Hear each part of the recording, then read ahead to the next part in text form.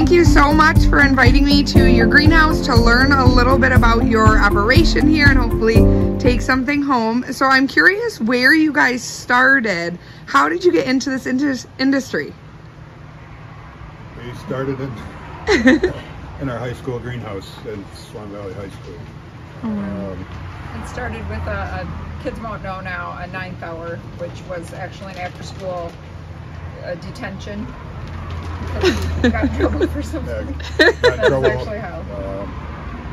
The science teacher said you can go in and clean out these empty, they had greenhouses that weren't being used. I think they had a chicken coop. Yeah. They made a chicken coop out of them, and the chickens were gone. So they said for him to go in and... The phone's ringing. We still got to do business. They said for him to go in and clean it up and get it ready to make it into a greenhouse again. So he started there. Okay. I really didn't have anything to do with that one, but I would go in and help him. Just as his girlfriend. I love that. And look at where it's gotten you. It's awesome what you guys have created.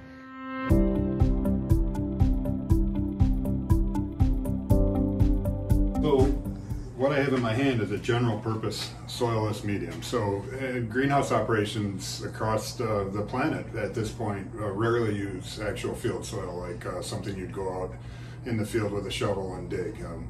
It's a funny thing to say, but soil in our industry is basically obsolete. So we use, it's not a man-made soil, but it's a man-made mix of natural ingredients. So what I have in my hand here is a general purpose type of a medium. So this would be something that we would use on an everyday basis for semi-mature plants right through the finished product when it goes on our bench for sale. What's in this bin, this is a little bit different texture. So this is a very fine texture. This is intended to germinate seeds only. The ingredients, what you see all these different colors and specks and stuff in here is the base of it is peat moss. There's some vermiculite, which is a volcanic rock that holds water, and then there's some fine perlite, which provides porosity and airspace to the germinating seeds. And it's present in this too. It's just it's just coarser, you know. It's designed for a different stage of development in a plant's life. So when we germinate seeds, we use the germination medium, and this is what the next stage of where this goes to. So when you buy a plant at a garden center and you have something like a big tomato plant, this is how it starts its life in this teeny little space. This says 512, technically 512 plants it can hold. So we figured out how many we need for a crop of, say, marigolds, and then we figure out how many seeds we need, and then how many flats of these to get to the finished product of marigolds. The advantage to this is that when our transplanters are transplanting into the finished container, like the cell pack that when you bought that tomato at a garden center and you buy 3 of them, they've been all sorted and graded and individually planted. So it's somebody's job to actually, when you buy a flat of flowers, somebody touched every single one of those seedlings to put them into that flat. And they pick them out by size, by size and vigor and the health of the plant. And when we transplant a flat, all the seedlings match that go into the flat. So this is the first stage. This is where it starts. There's nothing in here except soil, and Jennifer, she's a seed guru. She is going to show you how we plant the seeds, which is surprising to a lot of people because most commercial operations, we don't plant the seed by hand. There's a machine that does it. Ours is an older... Larger things we do by hand. We do melons and pumpkins, squash will be hand sown into a bigger flat just because they're very large and they grow pretty quickly. So they don't need all the care that these guys need, but... Smaller seed, so uniformity, one thing I should back up, in any greenhouse operation, one of the most important factors is uniformity. So when this seed is sown, it's all placed at the same depth on the soil, it's all delivered at the same speed, and it creates uniform plants for our transplanters. So they don't have to spend as much time sorting through, let's say, a teeny little transplant versus a big tall transplant. When we transplant a flat, we want them to all be exactly the same. So So to these achieve are that, these are peppers. yeah, you can achieve that easier mechanically than you can with human sewing, you know. This So is that's what going to be a machine little is. loud. So this is a needle vacuum. It takes a second to warm up. I'm so sorry. I should have warmed it up, but That's okay. it will get there. So I just this is the pan. It has a vibrator in there that shakes them. Oops, I should probably and then it releases when it hits a certain spot. It doesn't have a flat there, so now it's really flat. I will put a flat on so you can see it. There's tubes that they go down, and there's different size needles for different seeds. So this needle is correct for the pepper seeds, and there's finer needles for say celery or something. Some of the annual Petunias. flowering are smaller. This machine's going to pick up its speed in a second. It takes a minute, but it will start going a little bit quicker. My job, basically, I usually check to make sure they're all across there for the most part. And then I can shove it through the other end in a second just so you can see what it looks like when it goes in.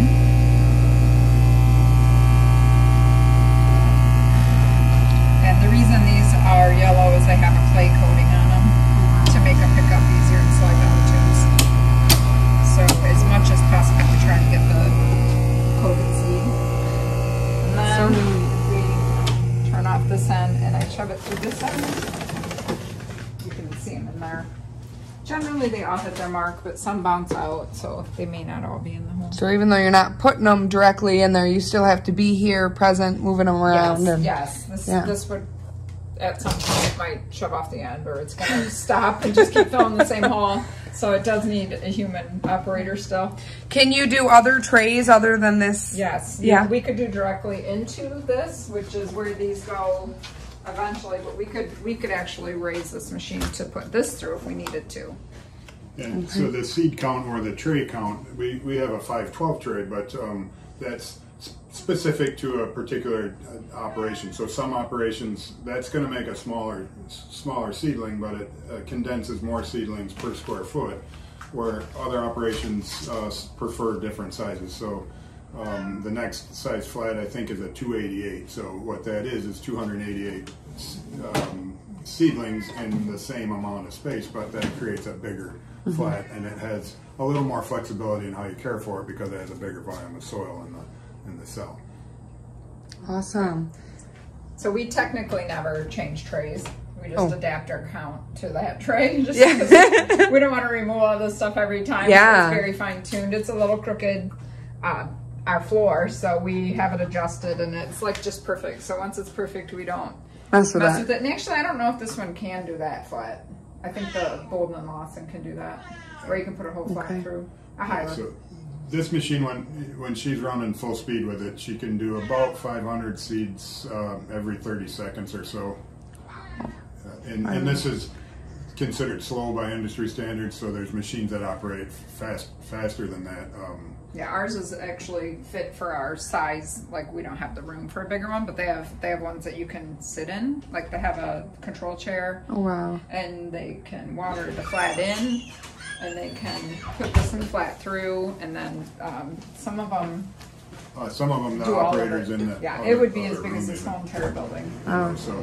So it's they're gonna plant the seed. There's a machine that puts the label on it. There's a machine that covers if it's a type of seed that needs to be covered. It covers it with vermiculite, and it puts it on a conveyor, and another that will move through a conveyor to another part where someone will take that off and put it either on a bench or in a germination chamber. Okay.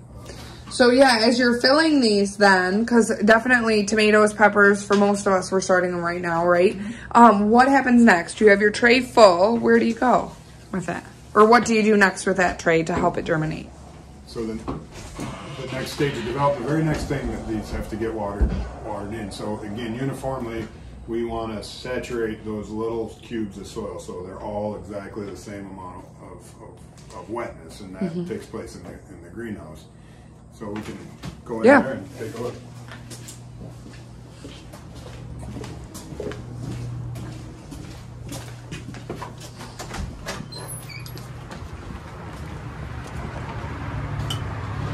So the next stage is going to be on our germination bench. So let's take a look and see what's going on under here.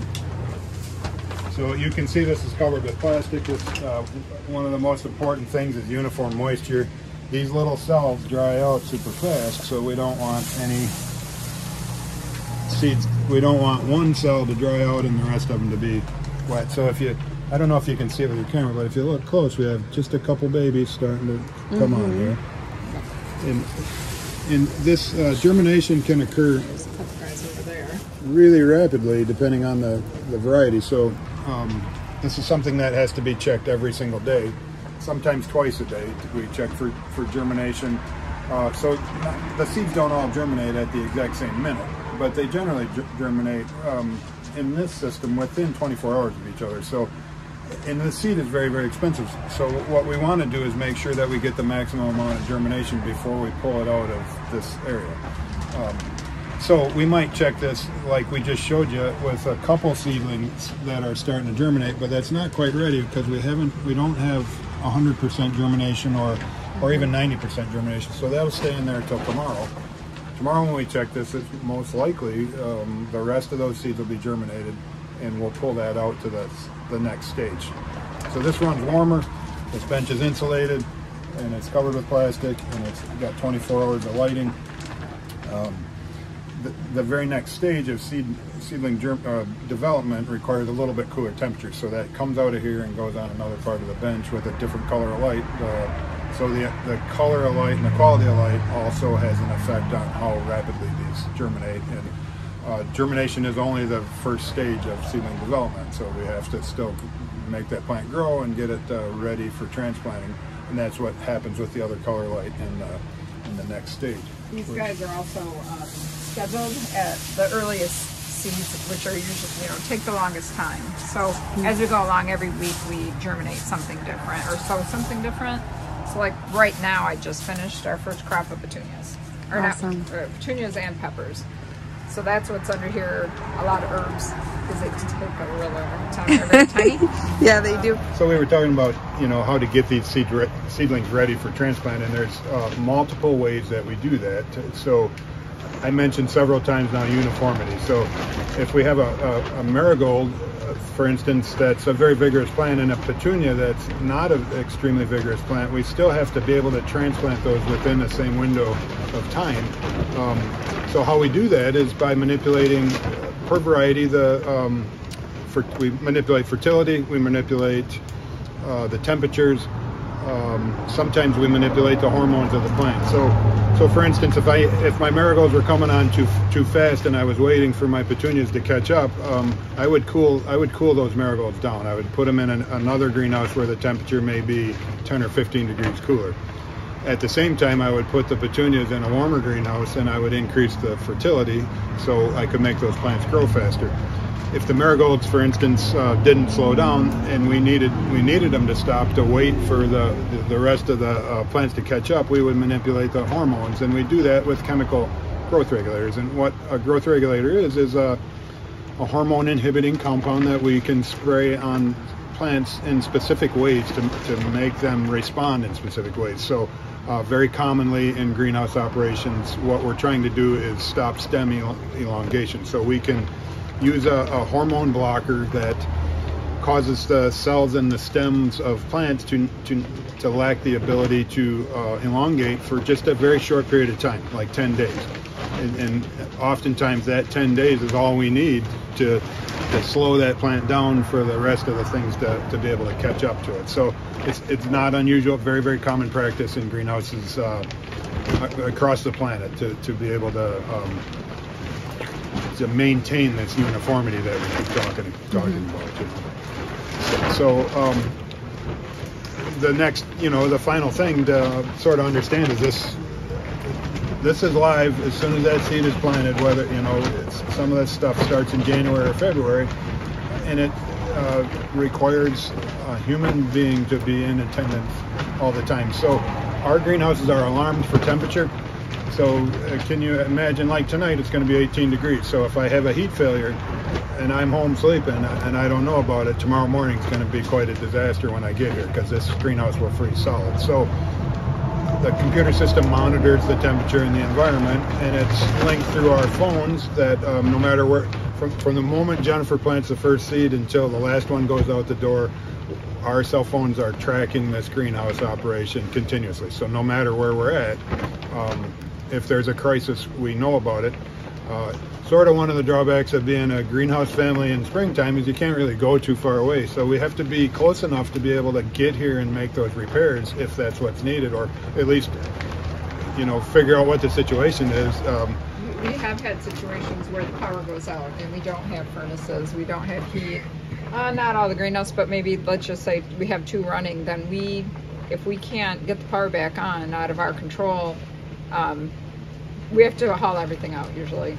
Yeah. There's been times where everything you see and more has had to get hauled into the building or a place where the generator can heat, because we don't have a whole operation generator. We have a wheeled one that we have to take from place to place. So we have to figure that out, and that's all part of it. So this is the life of a small greenhouse operation. So a big large-scale operation has the capacity to generate electricity for everything in an emergency. What Jennifer and I have had to do is, you know, if you're really desperate and your life's counting on it, yeah, we place our generator in one area, heat that greenhouse up as hot as we can get it, shut it back down, move it to the next greenhouse, turn it on, heat everything up. It's not fun. It's not what we like to do. But it goes the same with heating. Like today's a pretty gray day, so all the lighting is needed. But if it's very sunny out and everybody thinks that's a perfect day in the greenhouse, it's actually can be hard on the plants too. You have to check watering constantly, and these guys will fry. They'll actually sizzle right up. So we come out and we have to cover all this. We use newspaper a lot. The newspaper is very handy. You can lay it down and get it wet, and it'll cling to the plastic, and it protects it. Lately we've been using tarps because it's a little bit more efficient. Coverage. We can cover more area. Well, there's not newspapers everywhere. We use insulation sometimes depending on the greenhouse. At one point, when Jen and I were germinating a lot of perennial seed, we had to do it in the middle of the summer. So this type of system is necessary, but it was so hot during the day that we actually had to we covered our benches with insulation in the day, and then we grew the plants at night. So we flipped the day and the night for the plants. They didn't know the difference. So when we covered the whole bench with insulation, it was essentially dark under the insulation, and it was dark all day long, but it kept our seedlings cool. Then at nighttime we lit the whole greenhouse up. So we just sort of flipped the 12-hour intervals on the plants, and there's a lot of things like that we can manipulate in a greenhouse. So the plants didn't know the difference, but we were able to germinate the seedlings at a time that normally you wouldn't be able to. And that's again how greenhouses operate. We are doing a lot of manipulation to the plants because the natural system outside isn't cooperative for that type of growth. So that's what we do indoors to get everything ready for the time when it is good to plant, you know. Yeah. So I don't know if you want to walk down here or you want me to bring it up, but yeah, I can show you the next stage of like what they look like when they come out. Okay. And they have, you know, when they're just too, Okay. so this is just a couple flats I did today to show you the difference. So these guys have not been watered in yet, and they will join those guys by the end of the day. So I just cover them up because we get drips in here. It's an old glass house and a lot of plastic, and it will drill holes in the seed. So that's that. Down here is some guys that came out. These guys, believe it or not, are ready to be out. Is that portulaca? Yeah. Yep, that's portulaca or moss rose. This is flowering kale. That had a little mishap right there, so we'll cover that up. Gazanias, dahlias. Some of these just need a little more time than other flowers, so they're the first guys that were sown, probably very close to the beginning of February. So that's what they look like. So the reason that back in the old days when we first started out, we filled everything by hand, and it was one person's job to, in springtime, all day long, every day, fill flats and pots that we would be able to use for the next day. And when we got the machine finally, as you grow, you need some equipment to make your operation more efficient. And this was one of our first investments. So this machine, what we create is uniformity. So when this goes through, this fills them all the same depth, it packs it all the same, it has all the same airspace and same volume of soil. So the benefit of that is in the greenhouse, after this stuff is growing, we have more uniform watering. The way that we apply fertilizers and the way that the plants are spaced out and grow, a lot of it has to do with the amount of soil that's in the pot. So if we have too much in one pot and a little bit less soil in the next pot, the one with less soil is going to dry out faster than the one with more soil. So we want uniformity when it comes to this. And then we want to be able to have a reservoir for water. So in other words, when you buy a plant and you see this little edge around the top, this is a specific depth that's been filled. So when we actually water this, we catch enough water as a reservoir to be able to penetrate all the way through the pot. So this machine will fill a lot of stuff really fast. And in the world of flats, I think we can probably fill maybe, I'm going to say 1,500 flats an hour. Pots would be more than that because we're filling them 10 or 15 at a time, depending on how we set it up. We can do hanging baskets. You do 4.5 inch, 3.5 inch, any configuration of cell packs, like a 72 pack or a 48 pack or a 36 pack. Some of our friends fill their plug trays with these. Pretty much every operation has to have a flat filler. If you were to ever tour a greenhouse operation, what you would find is this is a very small flat filler, so this is probably one of the smallest models made, but it works good for us. Some of the bigger operations, they have to fill their hoppers with a Bobcat, and and it's a continuous thing. So a lot of greenhouse operations will start filling all their pots and flats and everything in January, so that job is done. Everything's filled, everything is covered up and stored in a pole barn, and then pulled out as we need it during the season. Our machine takes 3 people to run. One person feeds it, one person feeds the soil, and one person takes the stuff off the other end. But truly, we don't know how we live without this machine. So that's one of the things that we got to have. It's why I want an operation. And what's funny is that a lot of people don't know that greenhouse operations actually have a machine to fill their pots with. This is a Gleason. The story with Gleason is really cool. So this guy worked at a nursery, and this was before this technology existed, and he was a guy that his job was to fill pots, but he was really handy with engineering, and he went home and put a machine together that he thought would work good for what they were doing, and brought it to the nursery that he worked at, and it worked so well that they founded this company. His idea was that any greenhouse guy would be able to go to the local hardware and get parts for it. So this is something that we don't want to have a parts department, a specialty thing where we have to be shut down and wait for a long period of time before our parts get here to fix us. We have to continuously go to stay on our schedule. So he designed a machine that most of the parts that would be worn out or breakable, we could get in our own town. And it worked out so well that he didn't have to replace any machines, and he didn't have to replace any parts. And these things are so well built, they last for so long that he didn't sell enough of them. Wow. In the end, to stay in business. So he sold. Everybody's got this same machine, but they never break down. It's just minor stuff that needs repair. So now the company's back in business, and they do help us. It's amazing, is all I can tell you. When we call Gleason, I can just tell them what kind of machine I got, and the guys there know this from memory. They can tell me the parts that I need and where to go to get it repaired if I needed to. So that's our Gleason flat filler. Okay, so thank you so much for letting us tour your greenhouse. I learned a lot. It's so neat to see just on a larger scale how things get done and get done by the professionals, right? You guys have been doing this a long time, and we're super grateful for you sharing your insight and everything there is to learn. So thank you. And if someone wants to follow you on social media, do you guys have a Facebook? Yeah, Fabers Greenhouse and Floral. It's a super busy, active page. We answer a lot of questions, crazy, from all over the planet. One of the things that we like to do is answer questions and solve problems in home gardens. So feel free anytime to call or contact us on social media. Just a wealth of information here. So right now you can order flower bouquets, but the plant sale won't start till later this spring. So follow their Facebooks for more information. Have a good one, everybody. Thank you.